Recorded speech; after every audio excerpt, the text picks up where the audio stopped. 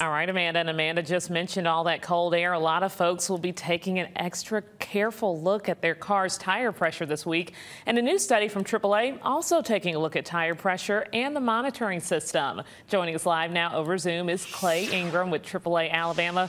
Clay, tell us about the study and why it was conducted.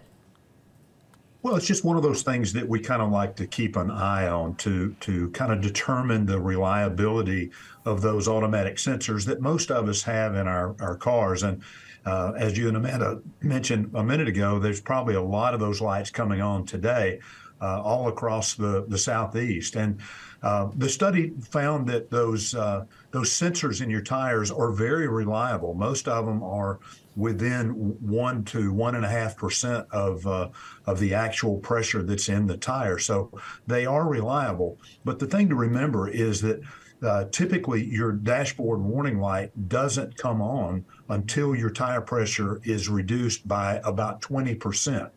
And 20% is a lot. I mean, that can be 6-7 pounds of pressure in most tires. So you want to keep an eye on that tire pressure in addition to keeping an eye on your dashboard light. The light is a great thing, but you don't need to rely on that completely, especially this time of year when we see so many tires lose pressure overnight with this cold weather.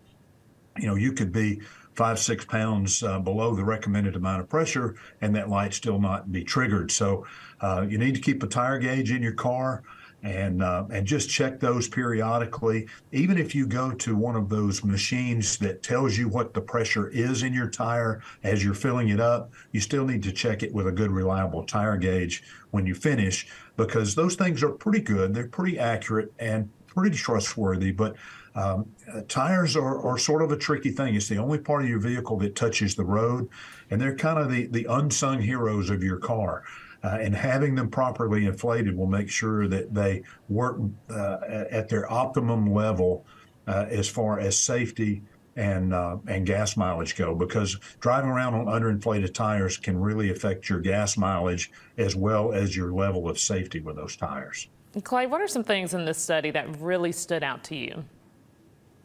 Well, I think the thing that struck me the most about that study is that those sensors are very, very reliable.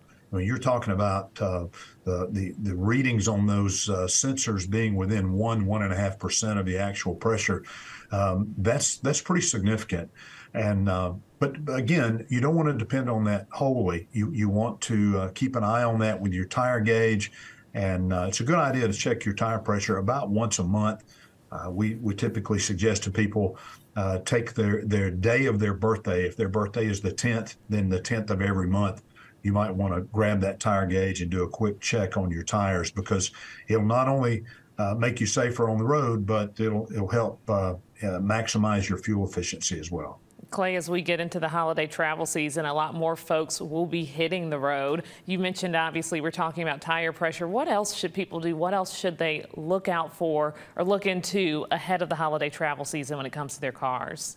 Yeah, that's a great question. And, you know, there are lots of things. Your fluid levels are always important. But when we're getting into the colder weather like this, in addition to your tire pressure, you also need to check the health of your battery. And most repair centers and oil change places, most anybody nowadays have these really neat little battery testers, and they can test the general overall health of your battery.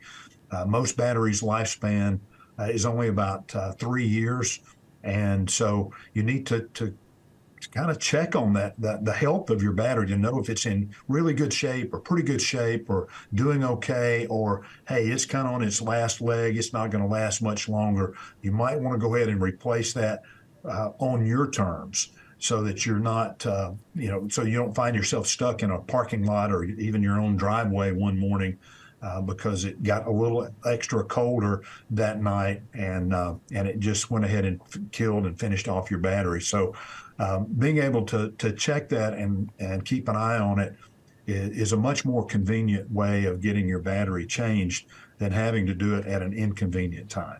Clay, you said most batteries last about 3 years. Is there a similar time frame or idea for tires, or does it just depend on the wear and the tear and travel? Yeah, just the wear and the tear. It comes down to the mileage on those for the most part, but it also comes down to how well you're taking care of your tires. Are you keeping those tires properly inflated? Are you keeping them routinely rotated and balanced? Because that can really expand the life of your tires too. If you keep them rotated on a regular basis, it'll make them last a lot longer, and you'll get a lot more mileage out of them. Because if you ignore that and don't rotate and balance those tires on a regular basis, you start getting irregular wear. You'll get wear on maybe the inside or maybe the outside part of the tread, and it'll really wear that tread down a lot more quickly, and you'll be buying tires a lot more frequently than you would if you really took good care of them. Clay, where can people go to read more on this story and read more of those tips? Yeah, just go to AAA.com. It's free to anybody and everybody, and there's a lot of great information out there about travel, about safety, about how to winterize your car and things like that. And it's free to anybody and everybody with no strings attached. All right, Clay, thanks so much for joining us here on Alabama Live. We appreciate it. Thanks, Jasmine.